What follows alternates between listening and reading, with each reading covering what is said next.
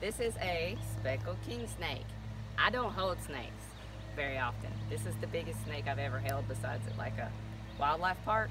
But these guys right here, they kill poisonous snakes. They are good for us. They help us. They keep all the bad guys away. And he's beautiful. Look at him. Beautiful. Ain't he pretty? And he's docile. Brad caught him. And he brought him in the house and said, look what I found. And I'm like, oh my gosh. And I wanted to hold it because these guys right here are awesome. So please don't kill these snakes. These guys are awesome. Mwah.